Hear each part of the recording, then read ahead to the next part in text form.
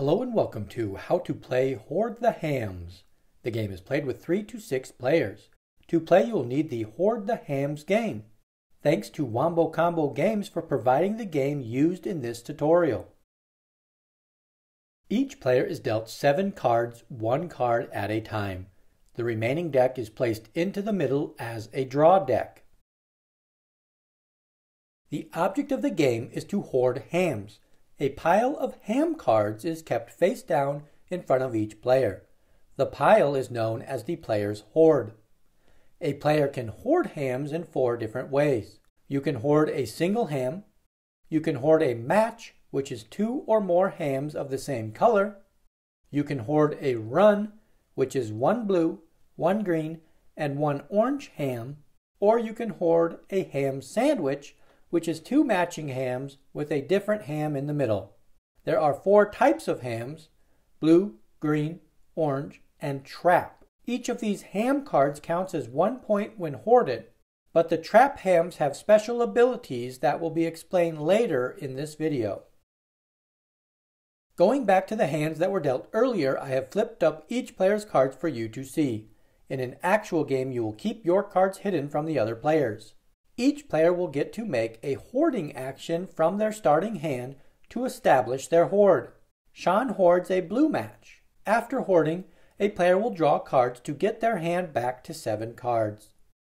Juliet has trap hams in her hand. A trap ham card can be added on top of a match, run, or ham sandwich when hoarding. Juliet will hoard a ham sandwich with a trap ham on top. Juliet draws cards. Gus also hoards a ham sandwich with a trap ham on top. Gus draws cards. Carlton hoards a blue match with a trap ham on top. Carlton draws cards. Once each player has established their initial hoard pile, the turn-taking gameplay begins. On a player's turn, they can hoard more hams or play an action card. There are 4 different steal action cards. These cards are played to steal cards from another player's hoard. There are 4 different self-help action cards. These cards are played to help the player in some aspect. There are 3 different hand action cards. These cards are played to steal cards or negatively affect other players' hands. There are 2 reaction cards. These cards are played to stop another card's action. Going back to the gameplay, Sean takes the first turn and chooses to play an action card. Sean plays the self-help action card Gremlins. This allows him to flip up 5 cards from the draw deck and hoard all the hams revealed. The non-ham cards are placed on the bottom of the draw deck. A turn ends with a player getting back to 7 cards in their hand. Sean draws a card and play moves left to Juliet. She plays the self-help action card Double Dip. This allows her to draw a card and take 2 other actions. The first action she takes is to play the Pyromaniac Steal action card. This card allows Juliet to choose 2 players who will move the top card of their hoard piles to the bottom of their piles. Then, Juliet gets to steal the top 2 cards from each player's hoard. Juliet's second action is to hoard a ham to her hoard pile. Juliet then draws cards to get back to 7 cards in hand. Play moves left to Gus. Gus plays the steal action card Punch. This allows him to steal the top 3 cards of another player's hoard. Gus goes to steal from Juliet's hoard, but the ham flipped up is a trap ham. There are 4 different trap hams, and when flipped up during a steal attempt, they are triggered. All trap hams stop the steal action from happening, meaning no hams are taken by the player of the steal action card. The effect of the trap ham is taken. Any normal hams are returned to the hoard and the trap ham is returned to the bottom of the hoard.